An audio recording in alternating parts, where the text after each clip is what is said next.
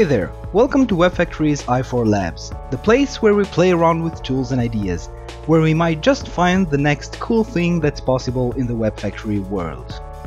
Today we're playing around with Node-RED, an awesome flow-based programming tool for Internet of Things. We're gonna hook it up to i4SCADA and try to make a flow that will notify our users via, let's say, Twitter, when a certain event like an earthquake occurs. We're gonna start with an empty flow, and the first thing we're gonna do is add a signals node. Now, note that this signals node comes from the i4SCADA integration with Node-RED. So, upon dragging the signals node on the page, we're gonna configure its host to connect to our demo i4SCADA installation. We're also gonna configure the vibration1 demo signal to drive our flow. This vibration1 signal will simulate our earthquake detector. Next, we're gonna add a switch node. The switch node will allow us to split the values on two different channels.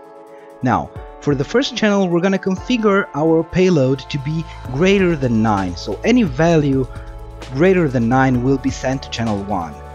The rest of the values, smaller than 9, are gonna be routed to the second channel.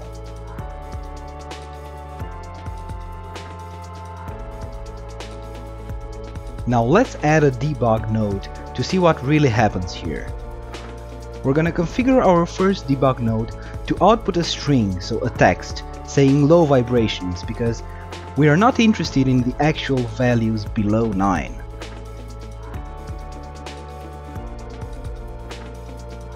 We're gonna add another debug node for the first channel of the switch node.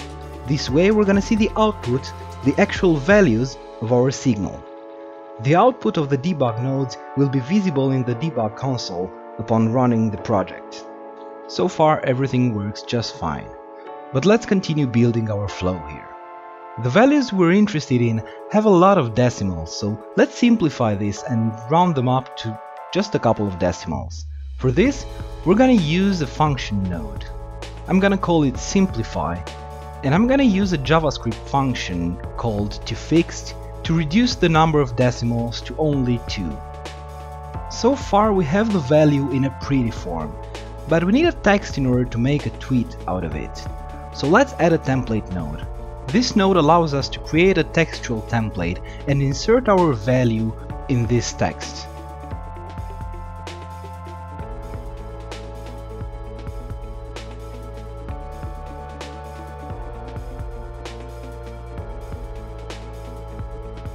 Now let's link back our nodes and see what happens so far. As you can see, the debugging console now shows us the text instead of only the value, so this actually looks like a good tweet. Let's add a Twitter node and see how this behaves. For the Twitter node, we need to configure its connection to Twitter. So first we need a Twitter account. This account will receive all the tweets from our Node-RED flow.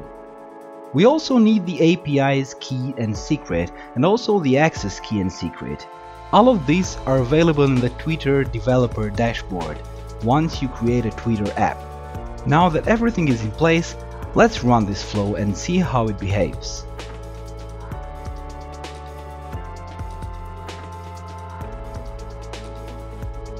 As you can see, we still have all our output in the debug console.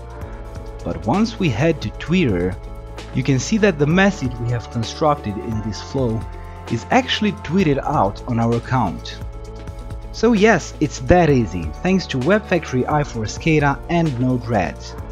Thank you for joining us on our playground, and keep an eye on our YouTube channel for more cool videos like this one.